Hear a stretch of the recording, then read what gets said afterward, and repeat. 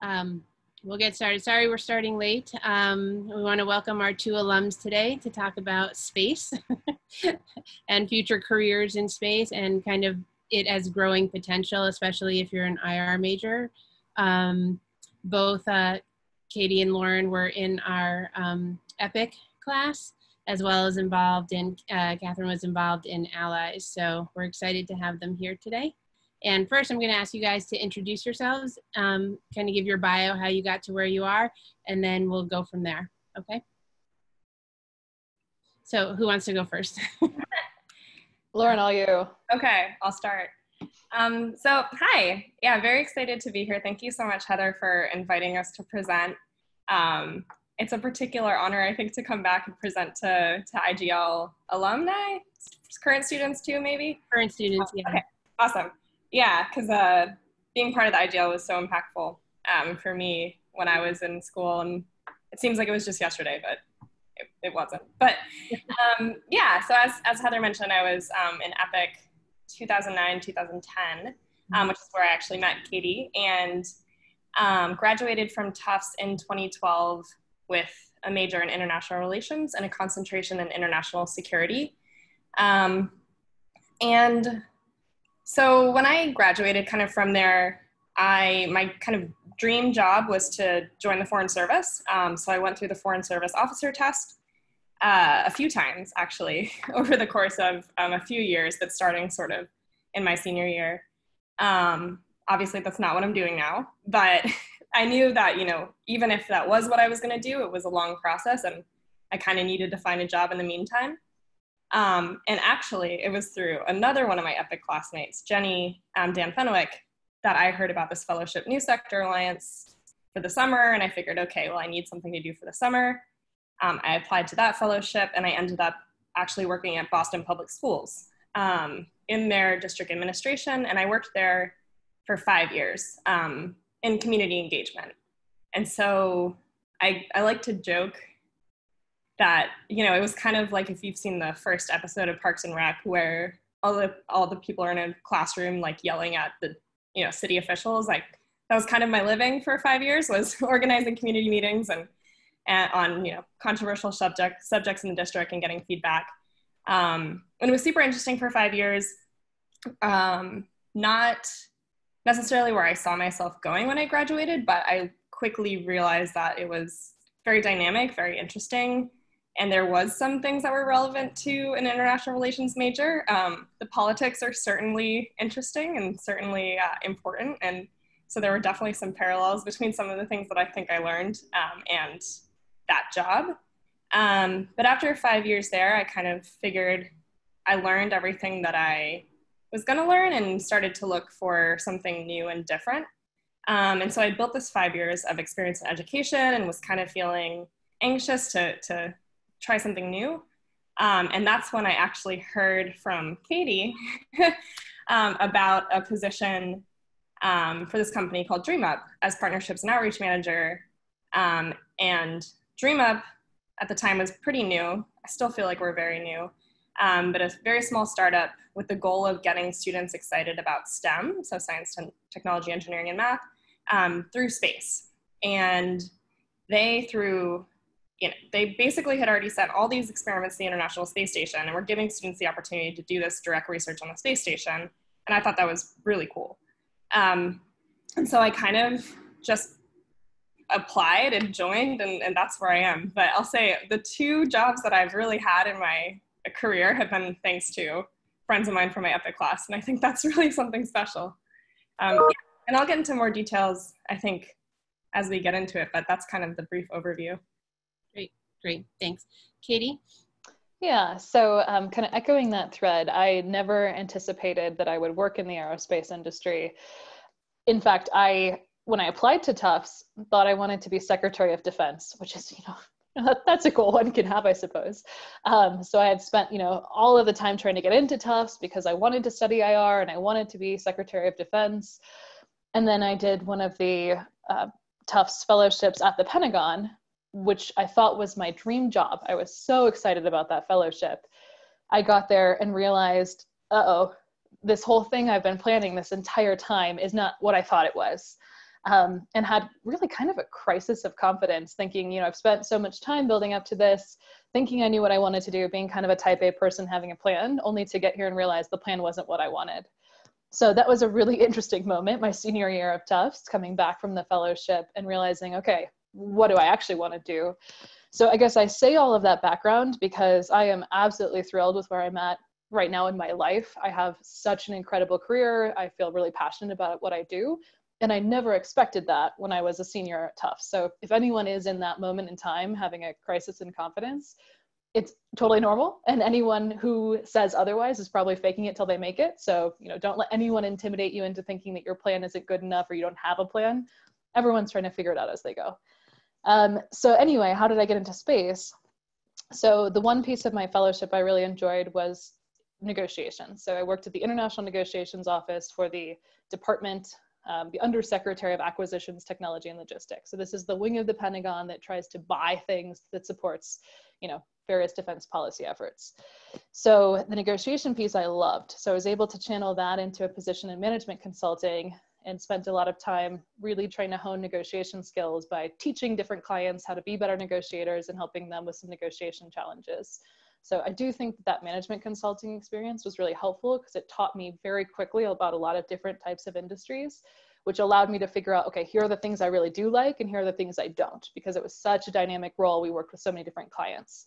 So I was doing that, living in Boston, when another IGL alum and good friend of mine, Rebecca Dewey, reached out, and she had been working at a small startup in San Francisco.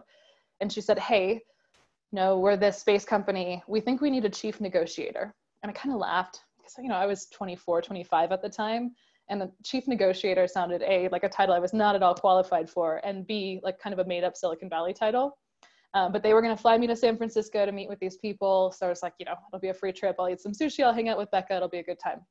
So I went, really fell in love with the team, was like, wow, these people are a little bit crazy, but, you know, my kind of crazy. They're people who are trying to do really hard things with, in a way that's never been done before with not a lot of money. So maybe I should try to figure this out for a while. And I'm young, so why don't I take a big risk? So moved to San Francisco and joined a team that is called Spire. The company is called Spire Global. And really fell in love with the aerospace industry. And what I found in the aerospace industry is that, like Lauren mentioned, everything that I had been building to at Tufts and was learning about was so directly applicable because the aerospace industry is so international. So you have to work on various levels of regulations.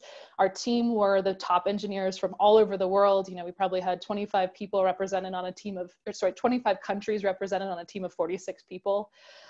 So it was just a very global mindset from day one, and having the flexibility and experience and being comfortable with, you know, working with people who have different mindsets, different cultural expectations, I think was really something that I took for granted that I now realize I shouldn't have, but Tufts very much taught me that.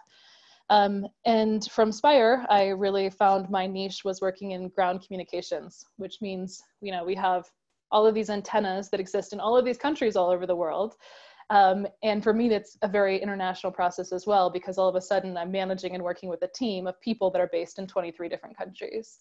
So I've really found my niche here in the aerospace industry. And I feel like, you know, Lauren and I were chatting with Heather about aerospace. And I think there are a lot of times at Tufts where, you know, if I put myself back into my shoes when I was a freshman, I would have never told you that I was qualified to work in the aerospace industry. You know, I'm not an engineer. I didn't take any more math aside from, like, I think I took Calc 1 and didn't take Calc 2. I don't even remember, frankly. And yet Lauren and I are both, you know, and I guess I can humble brag about Lauren. We're very successful in our careers, not, you know, even though we would have said like, oh, we're not qualified for this. So I guess one of the big take homes I hope that, you know, folks who are listening in on the webinar today is, don't negotiate with yourself. Don't write yourself out of something. If you are excited about it, there are so many ways that you can contribute to a program. So even if it is in a technical domain, not everyone on that team needs to be an engineer, because there still need to be people who have good management skills, who have good project management skills, who have just, you know, generally good problem solving skills, good communication skills. So all of those pieces are so necessary in a space program.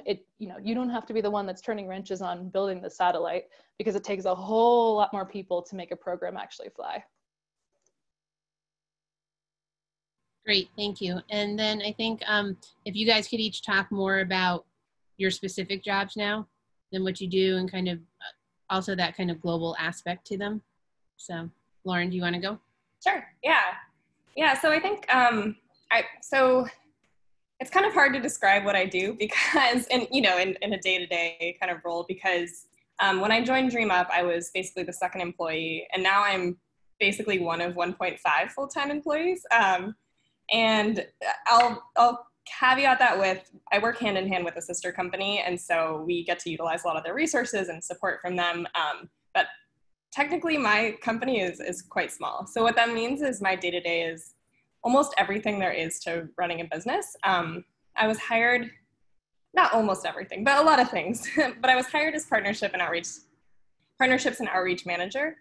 So a big part of my job still is going out to conferences, presenting to people.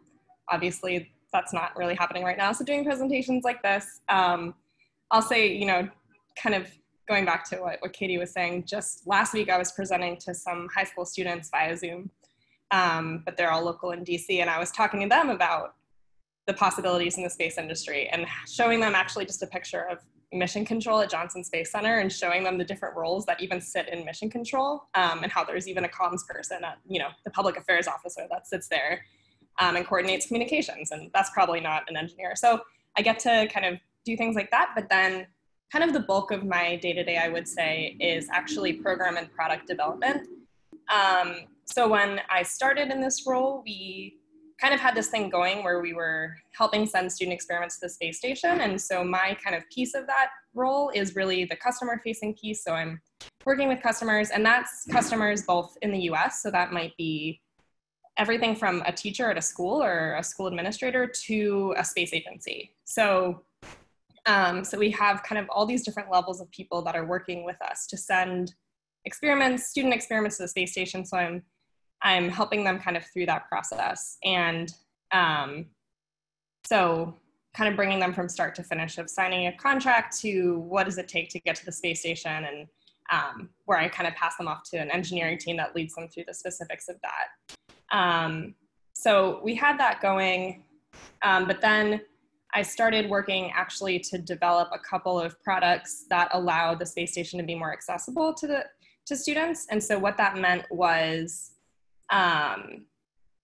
building programs and products that students could interact with on Earth without having to build their own physical thing and send it to the space station as what we call a payload. So instead of building their own physical thing, they're either interacting with a kit and getting to compare their results of their kit with the experiment that we already sent to the space station for them, or we have a coding program that we're about to really formally announce very shortly. So I've gotten to do a lot of kind of figuring out, okay, I literally have no experience I've never built a product, I've never built a kit for students, so I have to figure out what that takes, and then figure out how to market it and figure out how to get it into the hands of people. So it's a lot of that negotiating, I think, with vendors and customers, and on a lot of calls a lot of the time. And those vendors and customers are also all around the world. I mean, I've sourced products from, China, from the UAE, and actually I'll mention too, going to your question, Heather, about what my work internationally looks like. My boss is actually in the UAE. So my boss is in Abu Dhabi, and he is there because that's where actually a lot of our business is. So one of our main customers right now is the United Arab Emirates Space Agency. And so we work with them. We've worked with them on a number of things, but the main project for us has been a student experiment competition that we helped host in the UAE, where university students across the country were competing. And eventually 2 student teams were chosen, and they're flying their own experiments to the space station. And so we've kind of worked hand in hand with the UAE Space Agency through this process of getting them to the space station. And they are determined to come to the United States in the fall to come see their experiment launch, despite the circumstance that we're in. So very excited for that to happen. But I'll say, kind of going back to this thread of what does this have to, how did I get from international relations to here? I think it dawned on me in the last maybe year how much this job has allowed me to do those things that I thought I was going to be able to do when I was applying for the Foreign Service. And, 8 8 or 9 years ago, because I thought that was the way that I was going to get to, work with folks in governments, work on this kind of international level, negotiating deals, whatever that might look like. And I kind of realized that I ended up here in this strange, almost roundabout way, and I'm actually doing what I wanted to do the whole time, which I'm very happy about. And in the case of the UAE Space Agency too, they're running these programs because they're trying to develop the STEM sector in their country, because they realize that this is where the future is. And so they are trying to inspire the youth in the UAE, Emirati youth, to pursue STEM so that they have careers and a whole industry that they can go into in the next couple decades. And so I get to be part of that process, and that's super exciting. So I think that probably answers maybe most of the questions you asked a little bit roundabout, but. No, that's good. Great. Thank you. Thank you. All right, Katie? Yeah. So, I already mentioned KSAT. So we are essentially space internet. So if anyone has ever watched like a SpaceX launch, and there's footage that shows the rocket at various stages, and you can kind of see the curvature of the Earth, all of that data, is being collected by a camera that's on the rocket.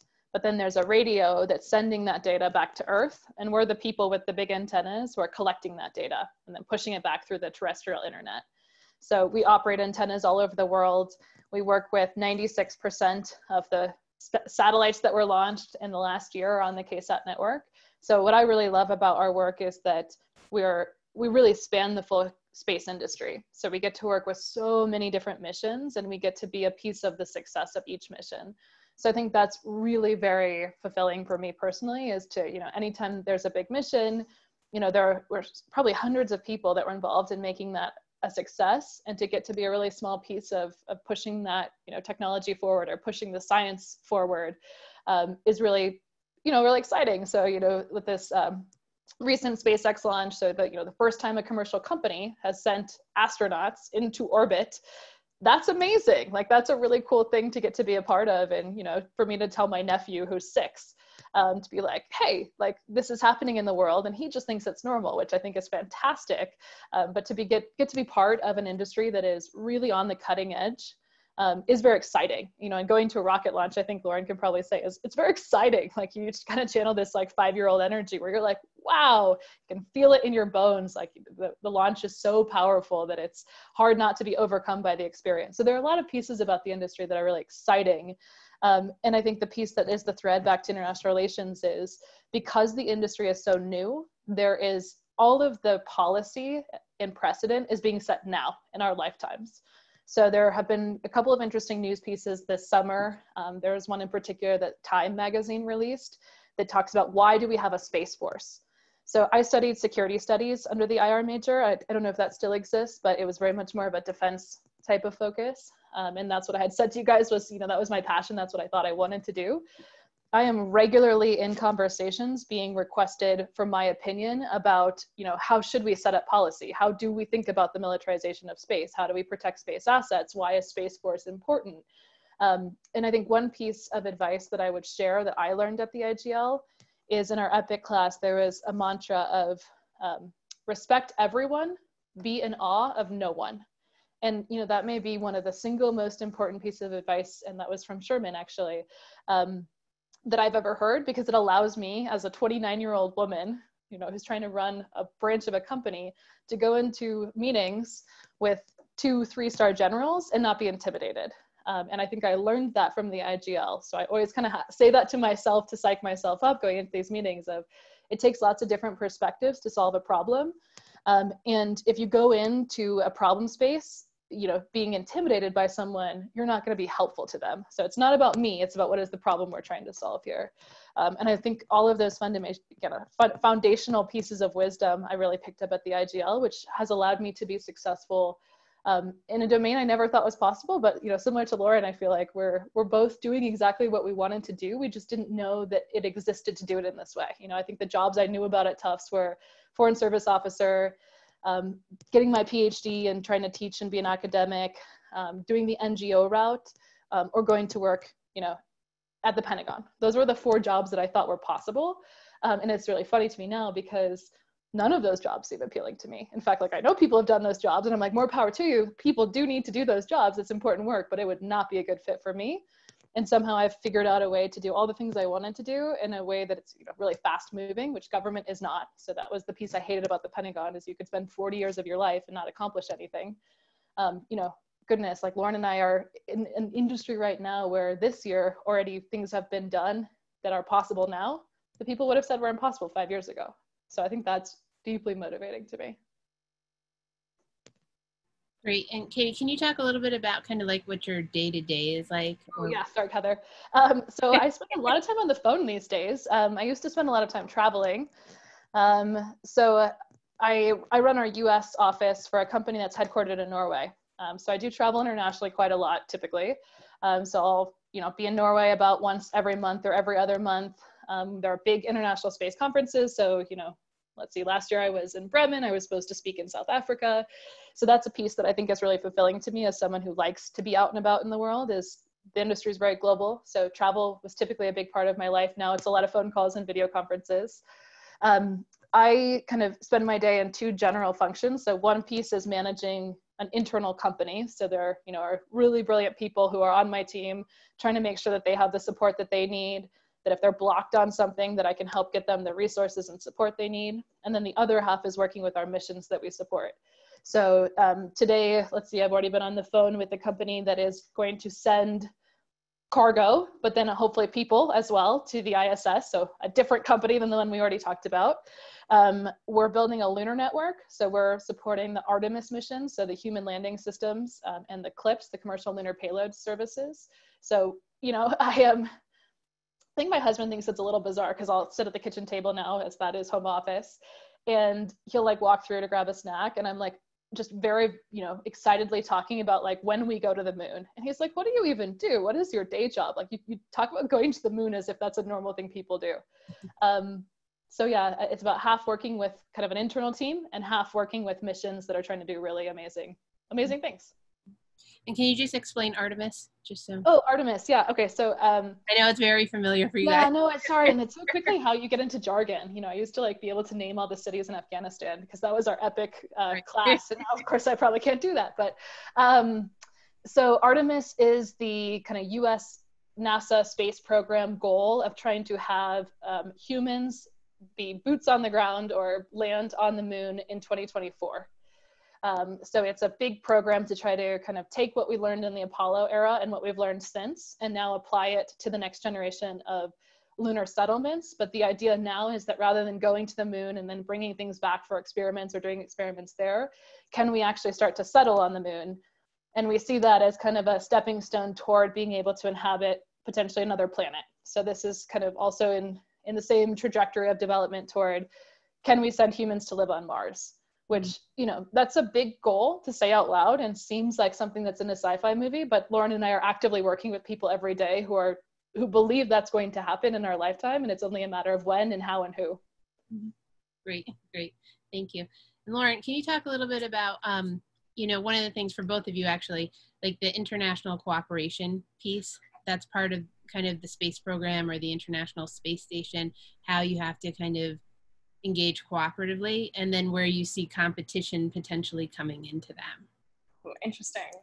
Yeah, also, you know, I think back to, it was actually one of my colleagues from our sister company now who talked about this when I had my interview, and she actually, when she was in undergrad, majored in space and international relations somehow, a major minor. And the reason that she was so drawn to working in the space agency was because of the International Space Station and what a feat of international cooperation it is. I mean, I'm not sure there's many other examples that we can name right now of how Russia, the United States, and then Canada, the European Space Agency, the Japanese Space Agency, please don't tell me I'm forgetting one, are all cooperating day to day to make this massive thing happen. And they've been doing that for 20 years.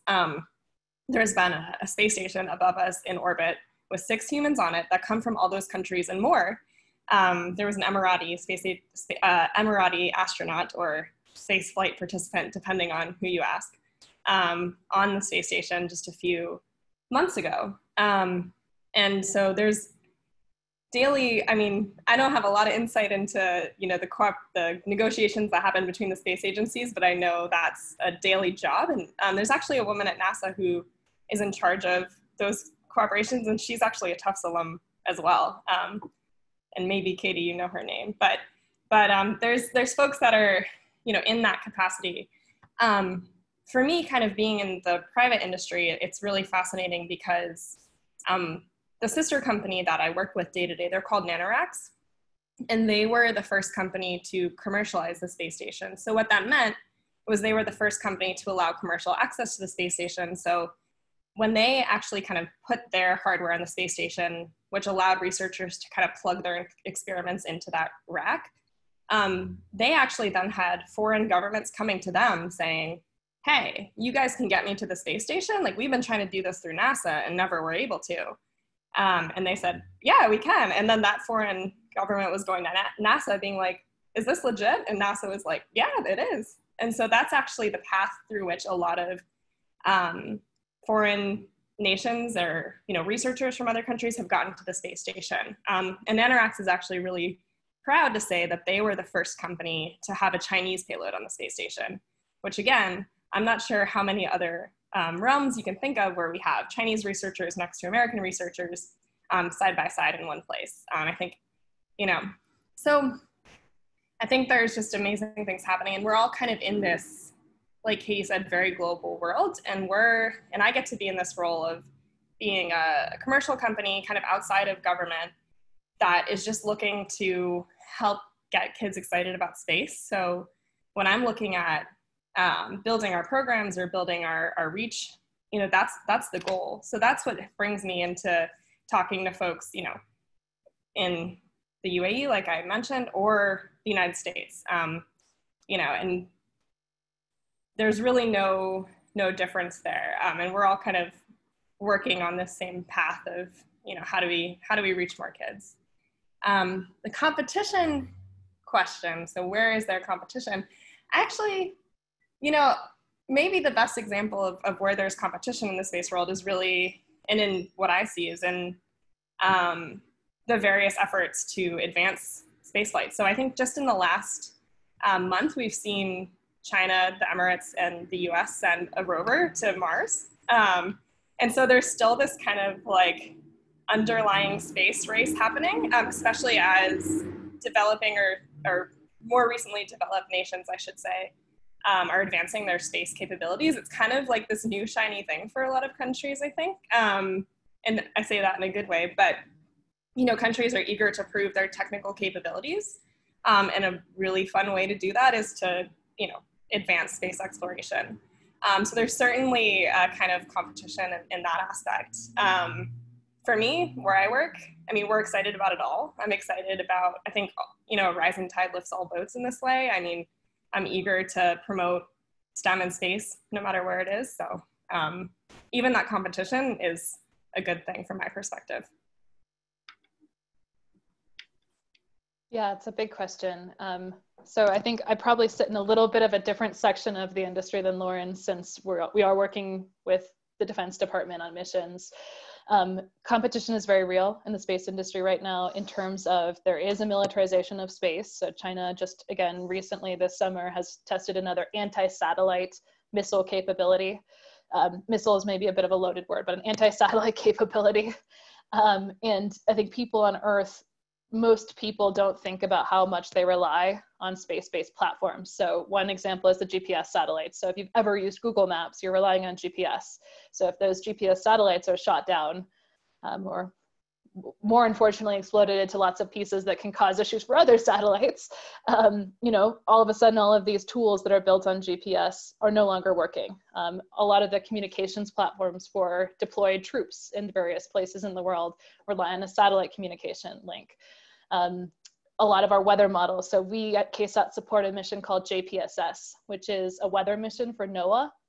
And, you know, we were told by one of the senior leaders at NOAA, you know, if we lose 5% of the data packets, so, you know, if we're only 95% at getting the link, which is, you know, it's a pretty high threshold actually, that weather data completely skews the model, and all of a sudden now NOAA is evacuating the wrong piece of coastline, which every mile of coastline that you evacuate for a hurricane is $1 million of taxpayer money to evacuate it, and how many thousands of people may live in that mile of coastline. So it's just so incredibly important that that data comes down and we get all of it accurately. So those are the types of kind of, you know, platforms that we don't necessarily realize are space-based platforms. So if you think about all of that impact, all of a sudden you have these really big, fat, juicy space targets that now all of these nations are showing that they can actually start to attack. And for the first time in history, we're starting to say, oh, we need to be really careful, because if we lose these assets, we're going to be in a world of hurt. So that's why Space Force was created, to try to make sure that we have a defensive capability in space, to make sure that we are protecting our infrastructure. You know, there are all sorts of also kind of like downstream things that sound a little crazy until you start to look at the numbers of how, you know, how possible they would be. So solar weather is a big area of research in our industry as well, because if there are really strong solar storms, that can take out the power electrical grid, which the current estimate is that if we had a strong solar storm, which is very possible, it would take us 4 years to rebuild our power grid. So imagine, you know, how chaotic it is right now to live life in our homes in a time of coronavirus. Imagine if you are now stuck in a world without electricity for 4 years. Like, you know, there's no such thing as a Zoom meeting. We're not talking to you about space anymore. We're not using our cell phones. Like, we don't have air conditioning or heat. So maybe we're trying to relocate. So there are all sorts of kind of these big impacts that these space platforms are really, you know, helping us understand. And all of a sudden, we also now have to think about how do we keep them safe. So definitely it is a competitive landscape right now. And that is, I think, a little scary for a lot of people who are trying to figure out how do you stay one step ahead to be protecting things that in the past we thought maybe were just safe because they were in a place that was really hard to get to. One of the questions is, what do you see for the future of space-related laws and regulation in the future? Katie, I feel like you should take that. Oh, geez, that's a good one. I work a lot with international law already because we operate 2 ground stations. One, we operate in Antarctica. So actually, I think the sweater I'm wearing says Troll Station Antarctica on the back, because we are the only commercial company that operates in Antarctica. So that's international territory. So we have to follow international law. We also operate at Svalbard, which is an archipelago that is at 80 degrees north, so it's almost the North Pole. And international law is really interesting because international law is really just someone signed a treaty, in this case back in 1918, I believe it was, that said, you know, here are the things that we agree to. But of course, in 1918, space wasn't a real thing. That wasn't like, there weren't space-based platforms, there weren't rockets, there weren't missiles. So all of a sudden you have a really old document that you're trying to interpret with technology that was never foreseen. I mean, this is kind of some of the, you know, challenges that we have in the US domestic political system as well. You have old documents that didn't ever anticipate the type of problems that they need to address. So that's already hard on Earth. And then you extrapolate that to the moon, which currently there's no real law about the moon, except for there was a moon treaty that was signed, I believe in the 70s. Lauren, you may know that better than I do. Okay, I think it was 1972. And so these countries signed on to the moon treaty and basically said, they were trying to understand, like, can anyone own the moon? Like, can you go there and put your flag on it? Do you then own it? And if we had space mining capability, could you then take resources back to Earth and then you'd have like an ownership claim on them? All of that is still being figured out. And quite frankly, there's kind of a race right now because the regulators are trying to keep up as companies are trying to push the bounds of what's possible. So there are now multiple space mining companies. Some of them have unfortunately gone bankrupt and have been reformed and are back under a new name, but there very much are companies that are trying to commercialize space resources. And all of those conversations happen in multiple jurisdictions. So we have conversations in the US, and the US sets policy. But like one example of this is 6 years ago, the US was trying to protect the domestic launch capability. So it was very protectionistic about saying, we want US rockets to be the best rockets in the world. So if you're a US company, you have to use a US rocket. And the way they controlled that is they said, if you have a space object, you can't export it. So they would not allow export licenses. So this is the Department of Commerce that controls this. So companies like Spire, we decided, look, that's totally crazy. US rockets are really expensive. We can't afford one as a startup. So we're gonna start manufacturing our satellites in the UK. So we went and built a whole factory in Glasgow to build our satellites so that we could launch with the PSLV, which was an Indian rocket that was much more affordable for us at the time. Because we made that move, the US government was like, ah, crap, they kind of called our bluff. So then they started allowing people to export US spacecraft to India so you could launch on the PSLV, which just effectively changed the monopoly that ULA had on the launch market. That also kind of was impacted by a company called SpaceX coming along and being very successful, which also brought prices down. And now all of a sudden we have a totally different law because companies were trying to make decisions to be able to figure out what was going to work best for them and trying to find arbitrage opportunities. And that's only in the last 6 years. So there's a ton of regulation that's changing right now around spectrum management. That's a whole other topic that I'm deeply interested in because I'm very nerdy about, things at the international level. So there's a UN body called the ITU that I get very involved in. But it is very much the wild, wild west where everyone is trying to figure out how things are progressing. Regulators are desperately trying to keep up. And frankly, they're often 2, 3, 4 years behind just because the industry is moving so quickly. Great. So another question is about if you're thinking about going into this field or you majored in IR and you're looking at either security or something along those lines, where would you look and how would you start? What are the different options? And I guess one of those other things is because some of the students are, everybody's not from the US who's on, what's happening in other countries that could be interesting? Yeah, I think it's hard for me to say where to start just because from my own experience, it's been almost by happenstance, but in a way where I think I knew what always attracted me and just kind of kept seeking that thing. But I'll say, take a look at all the different small space startups that are coming about and see what kind of jobs they're posting. There's a ton, and they're not just here in the United States. I work with companies, I've mentioned the UAE a dozen times at this point, but also in the Emirates, across Asia, South America. There's space companies in every continent, even Antarctica, so I would say, yeah, just keep an eye. I would look at, there's a conference actually right now happening, SmallSat, the Small Satellite Conference, which typically is a bigger conference in the industry for small satellites. And I would actually, if you're curious right now, take a look at their website and see what companies are exhibiting. And go take a look at their websites and see what's out there. And I think SmallSat is rather US focused. Nope, not super US focused. I don't typically but yeah, so some of those companies that are on there might not be US based either. And I will say there is a little bit of a challenge working in the space agency or working in the space industry for a US based company, in that a lot of companies do only hire US citizens due to some of the regulations like ITAR and things. It's hard to hire non-US citizens. So that is a challenge, but there's other players in the world. So yeah, I think, keep an eye out for the International Astronautical Congress.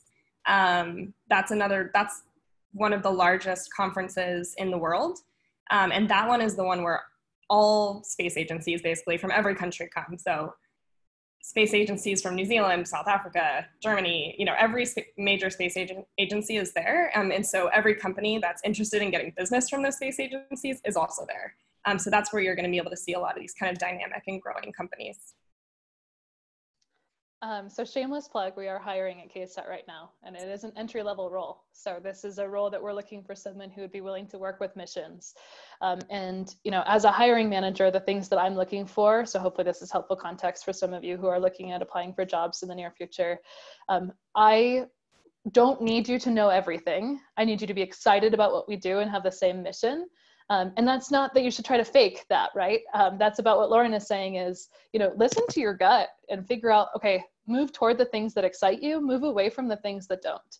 So there are pieces of management consulting that I said I really enjoyed and then I got a lot out of it, but it was not culturally the right fit for me. I am now working with very nerdy people who are incredibly motivated about these really big picture questions, which for me is the exact, home for me. I'm not someone who's motivated by how much money can we make in the next fiscal year. So the world of consulting that speaks a lot in revenues and money and a lot of power struggle dynamics. That wasn't a good fit for me. So I learned a lot from it, but I moved away from that culture back into an environment of people who think big picture thoughts. And that's why I think I studied defense in the first place, is it's all about, these big geopolitical struggles of like, how do civilizations and empires grow and change, and how do they interact with each other? And space is doing all of that right now. So move toward things that excite you. I put 3 links in the chat bar. So Lauren mentioned 3 really good resources, or 2 really good resources. The third one I added was Space News. That is like a big news source for all of us in the industry. Just go on Space News and Google things, right? Like use their little search bar. If you're from India, oh my gosh, ISRO, the Indian Space Research Organization, is doing so much right now. They're in a huge growth period. The UAE is in a huge growth period. JAXA in Japan does so much right now. I ran into actually one of my friends from Allies who was at the US Air Force Academy, showed up at SmallSat last year, and he is now running the Rwandan space program. He's a team of 1 person, so he's like the special advisor for the space program. And, I would never have been looking for him then, in that context, because I think of him as, he was a visiting student at the Air Force Academy. He was going to go do Air Force things. And all of a sudden he shows up in Logan, Utah, which is the middle of northern Utah. And it's like, Catherine? And I'm like, Joseph? The serendipity of the world. That's, I guess, another Sherman word. But, just keep moving toward things that you find exciting. Reach out to me on LinkedIn, right? Tell me about yourself. Tell me what you care about. What I don't like is when someone reaches out and is like, hi. And you're like, hi? Like, I'm sure you're a really nice person, but there's nothing to engage with there. So like when you do reach out to people, there's a reason you reached out to them. So, everyone likes to hear that they're interesting and that their work is exciting. So if you find it interesting and exciting, you should say to them like, oh my gosh, Lauren, I really loved when you were talking about, the Mars rovers that launched this summer. I had no idea that UAE was launching a Mars rover. I'd love to hear more about that. Do you have 10 minutes to chat? Like that's the perfect intro, because Lauren's like, okay, I know how much time is going to be expected of me, and I have a subject that I actually feel qualified to talk about. All of a sudden, that's a lot easier to say yes to than just like, hi, can we connect sometime? And you're like, well, like next Wednesday, like next year, like what do you need from me? So be really specific in why you reach out to people, because there's a reason you want to reach out, right? Like no one wants to talk to people that they don't find interesting. So tell someone why you find them interesting. Yeah, I'm actually going to add 2 things too. One is about when I walked into my interview, I literally was Googling NASA on the flight to DC for my interview. I was like, do we have a space station? Like, do we launch rockets? I really knew nothing about space. And still, like, sometimes, I know very little, because that's not actually my job. I was hired to do educational partnerships, and I was hired because of my experience for 5 years doing educational partnerships. And I walked into the space company where they're like, we know space. We don't need more people who know space. We need people who know this other thing. So I guess that goes into, prepare with what you love. The other thing I'll say too is, I recently had a gal reach out to me, cold email, and that happens occasionally. But the thing that was really successful about that interaction, I guess I'll say, is she reached out, said, hi, I'm graduating.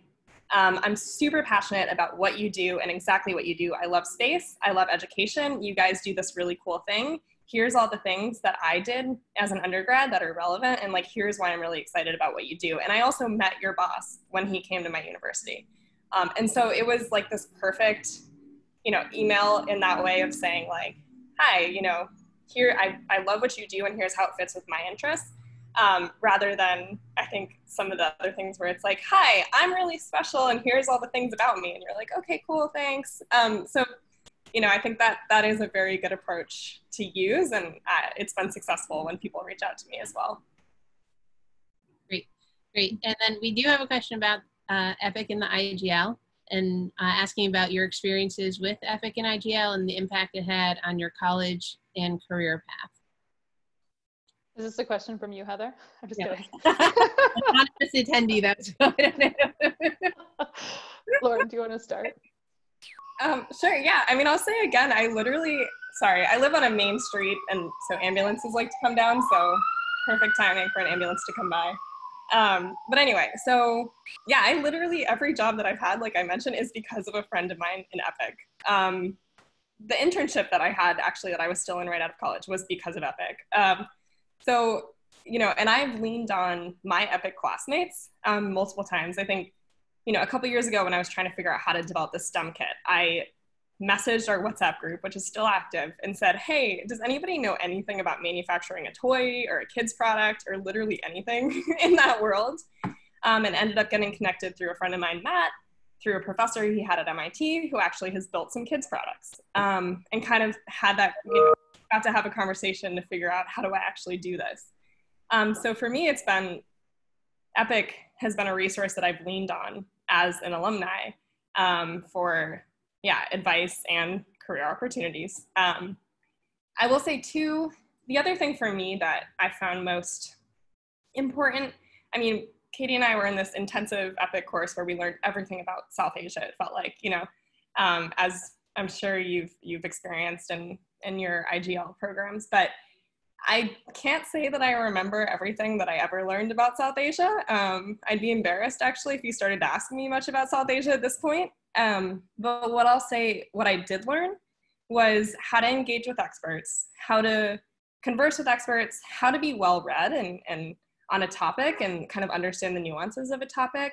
And frankly, also how to have the confidence to do that. I think that confidence thing is something that I actually really learned that year when I participated in EPIC, and that's something that's carried me throughout. Yeah, I'll echo all of that. I think, there's an adage that people sometimes say that it's not what you know, it's who you know. And I really don't think that's quite it. It's close. I think it's surround yourself with people who speak to you, who inspire you, who motivate you. And those are the type of people who, through selection bias, are people who are trying to walk a path that's similar to yours. So it's not about content, right? It's not that like Lauren and I both could once tell you and find where Peshawar is on a map. It's not that like, I can recognize like obscure British politicians who had, influential Afghan policies. Like none of that matters. That's not what's important about our relationship. It's that we both selected to work really hard, to commit ourselves to trying to do something that sounded really impossible. As an 18-year-old, we'd have like stacks of reading that were like this big, and then we'd all be like, craziness. And then we tried anyway, right? And I think that's the type of motivation that allows you to be successful really in any domain, in any career, is the willingness to try hard things and the willingness to, like Lauren said, talk to people, because people at the end of the day, regardless of who they are, what their title is, they're all people, right? So like, someone who's an expert in one domain doesn't know anything about something else. And that's something I find uniquely interesting about the space industry, is that it's such a big industry with lots of different subsystems, right? There are people who are really good at launching things off the surface of the earth. There are people who are really good at making helicopters that fly with very little, like, air resistance on Mars. There are people like me who like negotiate with people who care about how radio spectrum gets allocated. So it takes all different types of people. No one's an expert in everything. In fact, everyone's probably just, trying in their domain, and they need everyone else. So I think that's really what the IGL taught me, is don't be intimidated by anyone. If you care and you're willing to work hard and try hard things, you're going to be part of the solution. So I think that's really what it comes down to. So really surround yourself with people who motivate you, because that really is how people find each other and find the right career fits. So it wasn't necessarily that, and to fill in the kind of other backstory of how I ended up in the space industry, Rebecca only ended up at this company, not because she was trying to work in the space industry, but because she was really excited about something that was really like hard tech. So she could have just as easily ended up in the semiconductor industry. So, don't think that your path is going to be linear. Lauren and I are both, I think, really good examples of like, keep chasing the path. My path, I think if I had been really type A about it and said like, I'm going to work in the Pentagon, I decided when I was 15 that I was going to do that, I think I'd be deeply unhappy right now. So give yourself the flexibility to keep chasing things that you love, even if you think that's not what you thought you should love. Great. And I guess one of the last things I was thinking about is you think about kind of the geopolitics around space and the different entry levels in terms of policies, like what you see in terms of who's working on different policies. Like Katie, you said you were engaged in kind of, this, you see the competition, right? So who's working on those policies, and where could people maybe position themselves? And Lauren, in terms of like education or seeing like these international agencies developing, like what do you see as as potential, just potential positions. I think I'm trying to think of, in terms of, you ended up with satellites and you ended up in education, but what else is out there, kind of, if you're interested in space and kind of what's happening? Whoever wants to go. So I'll jump in. I will say that I have a bias against working in government. So my bias is I like to move fast. I like to be decisive. Government is not typically set up with those types of operating principles. So for me, industry is a better fit. Space, I think the space industry in general right now is front-running industry, or industry is front-running government, which means the government is trying to keep up. So what has happened with a lot of the policy is, there'll be an existing policy. The industry will say this doesn't work. The government agency will have an NPRM, which is a national proposed rulemaking, where they'll say, we're not experts in this. And they'll say to industry, tell us what you think would be helpful. And then all of the various companies submit their kind of position and their statement. So I do a lot of work with our legal team in DC to help explain what we're trying to do and what types of policies would be helpful. So I would say my strong recommendation is, if you're interested in this domain, start on the industry side. So get involved with a company, try to help their mission be successful. You'll learn a whole lot that way. And then you'll be able to be connected already into those regulatory bodies, into those government bodies, that you'll be a lot more effective in that role, if you decide to jump there in 4 or 5 years, than if you start there, because then you're kind of already in your vacuum. You don't actually see the problem set as clearly, and you won't have as much access to people who understand the solution set. So my strong recommendation is start on an industry side, because you can move so much more quickly and learn so much more quickly to figure out where you actually want to navigate yourself toward. Great, and that's something that gives you a lot more different perspectives in terms of seeing the big picture. Yeah, you also get paid really well, which is the thing that no one ever talks about when you're 22, right? Like, Tufts is not a cheap experience. And you kind of get to the other side and you're like, oh my gosh, I have a degree that costs $200K. And now I need to monetize my lifestyle. And industry actually compensates you really well, which, like, I don't know, Lauren and I talked about this a little bit yesterday when we were just kind of chatting and catching up. We had so many friends who, like, the NGO lifestyle, I think, is really glamorized at Tufts. At least it was when we were there. But it's amazing for me to get to go do all the things that I love to do and feel like I have really tangible impact in the world. And then someone wants to pay me a 6-figure salary. I was like, I'd probably do this even if you didn't pay me. But, like, hey, that's amazing that now I can go buy a nice road bike too. So I think that's, like, a piece of it that really doesn't get talked about a lot in the undergraduate sense. But truly, like, having the ability to not have to make a choice between your passion and having a sustainable lifestyle is something that I think, don't take for granted. So the industry side actually compensates you really well in this industry as well. It depends where you are. But I mean, I'll kind of say too, I mean, I spent 5 years at Boston Public Schools and working on policy changes for the district. And there was things that I started working on basically day one that actually, for me, the tipping point, literal tipping point, was when I was sitting in a meeting talking about a policy that basically started day one, and in another meeting another week, and it really wasn't going anywhere. And I was like, I cannot sit in one more of these meetings where basically now I'm the only one who, like, is carrying this policy and it's just not going anywhere. I was like, I can't do that anymore. I can't spend another 5 years doing this. And I never saw myself in the private sector, actually. Like, I was, I think, very typical in how I imagine my future. I thought I would be in the NGO world, and I think that's still a very admirable path. And, a lot of my friends from Tufts have done that. But again, I've gotten to kind of do some of the same things where I'm actually developing educational programs in a way, but I'm coming at it from the private sector. And so that's really cool. And, working for such a tiny kind of spin-off company, I get to do everything. So in my previous job in government, I was doing community engagement, and it was a pretty fluid role in a lot of ways. And I had a lot of ownership over my work in many ways, but now it's like, I am fully responsible for a lot of things. And if they work, I get to be proud of that. If they fail, I have to be accountable for that. So, that's exciting and a little scary. Yeah, so it's kind of ironic to say, go check out what private industry is doing when I actually had to spend 5 years of government work to get here. But I think it is worth a shot. And I mean, the space industry in general is growing. I feel like there's a company for almost every niche out there. I mean, there's companies that are looking to develop private space stations. There's private space stations. There's companies that are working on lunar missions. There's Doesn't your parent company has like space cookies, right? Yeah, there's a company that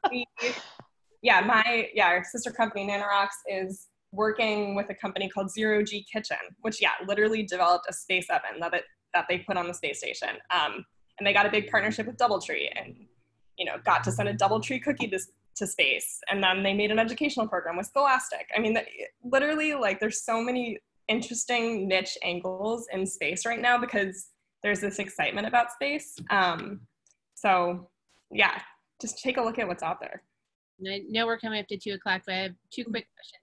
One is grad school, no grad school. Oh, I'm so glad you asked. This is a soapbox issue for me. Because both of you are women in what might have been perceived as a more male-dominated industry. So how does that all work? Go ahead, whoever wants. Okay, I'll jump in on the grad school one. I got, again, a really good piece of advice from my, so I was actually a double major at Tufts, so I had an IR and econ, and my econ major advisor, at the end of Tufts, and I told you guys I had this crisis of confidence. I thought I was going to do this job, and then I was like, I don't know what I'm going to do. Maybe I'll go to grad school. And my advisor, who is a PhD academic, right? I mean, this is her whole life, said, that'd be a terrible idea. And I was like, wait, what? And she was saying, she's like, the really, really bright people don't go get their masters and PhDs. Not in social sciences. She's like, really bright people figure out how to take those ideas and apply them to actually make change in the world. So she's like, you will never find a smarter group of people than in your undergraduate experience, because the really excited, motivated people go off and do something. And the people who, have the idea that you just expressed, which was, I don't know what to do. I need 5 years. I need to stall. Those are the people who go to grad school. And I thought that was really kind of harsh feedback at the time. Like, she just took my idea and was like, that's a terrible idea. And it's really been true. I feel like there are so many motivated people who took something and ran with it. And I feel like in my personal experience, and I'm going to regret saying this if someone watches this video, friends of mine that went to grad school, it's because they didn't know what to do. Like, they were just wasting time. I think that's different if you have a very specific research project, right? If you say, this is my passion, I can only do it in this academic setting, that's different. Most people I talk to who are like, should I go to grad school? It's because they don't have a better plan. And then I would say, don't go take on more debt. That's crazy. Go try things, right? Try something for 3 months, try something for 6 months, go volunteer in that organization. Hell, if you took all of the money that it would take to go get an MBA and you threw a really kick-ass party every Wednesday night and just invited people, you'd have a really impressive network at the end of it. And you could probably do it for half the cost of an MBA. So I think it's totally crazy when people are like, oh, I'm going to get an MBA because I need a network. It's like, interesting people aren't getting MBAs. Interesting people probably want to go to your interesting party. And wouldn't that be a better use of the money? So that's my really strong advocacy on don't go to grad school unless you have a very specific research ambition that you can only study within the context of academia. Yeah, I think one of my best friends, and she was an engineer at Tufts, but she was one of my best friends at Tufts. She was one of the kind of people that was like, I am going to graduate and I'm going to go into grad school. And so she went right from graduating at 22 to a PhD program with basically no break. And she was miserable. She absolutely hated it and thought it was her absolute passion. For her dream was to work at the Broad Institute and work on genetics research and things that I don't understand. And she thought this was the pathway that she was going to take to get there. Surprise, after she dropped out, she got a job at the Broad Institute and is doing what she loves and has taken a couple of grad courses here and there, but didn't really need it. I think for me personally, grad school still, I'm 30 years old and it's still kind of in the back of my mind sometimes. I'm still like, is there a way? And I think I've had a dozen different ideas, but have never felt like it made financial sense to take on going to grad school to do something if it wasn't going to advance my career in any way. So I just haven't found a way that for me, I think it makes sense financially. And for what I'm doing, I mean, you don't really need it. So it's okay. Yeah, and I think, Heather, your second question was experiences about being a woman in this industry. And I think You know, it is really interesting because I went from education where we like struggled to hire men. We were like, we need to hire men, which is not the problem you usually have in hiring. Usually it's the opposite, right? To working in a pretty male dominated industry. I still get to work in this kind of, and to be fully candid, I think a little bit of a touchy-feely soft side of it, which tends to be a little bit more woman dominated. And I think, you know, with my colleagues, I get to work with a lot of really smart women engineers in my sister company in Nanorex. And we talk about the experience a lot of, you know, where women are in the company and what they're doing. So it's a constant conversation. The space industry, yeah, definitely isn't perfect. But I will say, because in so many ways it's very new, there's a lot of new roles that women kind of tend to find themselves in. You know, and it's interesting, even in the countries abroad that I work with a lot of women in government roles in other countries, because I think in somewhere so new, there's not as many kind of established roles, so women can kind of find themselves in them in a really interesting way. So I think, you know, there's an opportunity for women to kind of take this path that's never been taken before by anyone. Yeah, I think I have noticed, so I am often the only female in the room, and I am often probably 20 years younger than most people. And I really think that's an advantage in many ways. So if you walk into a room of people and it's a bunch of older white males who are all wearing bad suits from 20 years ago, they all look the same to me, but also maybe to each other. So if you're the person who stands out, that is a good thing, because people always remember me. Because I'm the only young white female in the room. And so I think that actually has been very helpful. I think some of this is about mindset, right? So there's some privilege in being able to adopt a mindset, which is find the silver lining. You know, there certainly are microaggressions. So I was on a call last week with someone from a big defense prime, and they were trying to understand how we're going to set up the mission support. So I was on the phone trying to explain various things to them. And we get to the end of the call, and you know, one of these guys who's been in the industry for a long time, probably, he's like, you know what, that was surprisingly helpful. You're just incredibly, surprisingly competent. And I was like, you know, thank you. I am the CEO of this company, so I appreciate that you think I'm good at my job. I do try pretty hard. And you just kind of have to laugh about it, because, you know, great, I was helpful. Glad that we got the problem solved, we move on. So I think as long as you don't let those like microaggressions get too much in your way and you learn to laugh about it, I think that's good. I think I can take that position of privilege of that mindset because there actually is a very strong support group for women in industry. So for the first time in my life, I completely understand the concept of an old boys club, or being able to like network through back channels, because there are so many influential women in this industry who are so invested in helping each other that regardless of the problem that I have, I call up a friend who happens to be another woman in this industry who is, you know, very supportive to me and what I'm trying to do. He'll give me the, you know, unadulterated truth of the backstory. So I do think that that's kind of an interesting thing of being a minority group, is that the support systems within our group are incredibly strong, and people will just go to bat for you every time you need. So there is, I think, a very silver lining aspect in being different. Frankly, I don't think it ever gets in my way. And most of the time I see it as a superpower, because, you know, people remember me and then they'll come talk to me. And that's the way that people get things done, is by being willing to work with each other. So being memorable is a good thing. Great.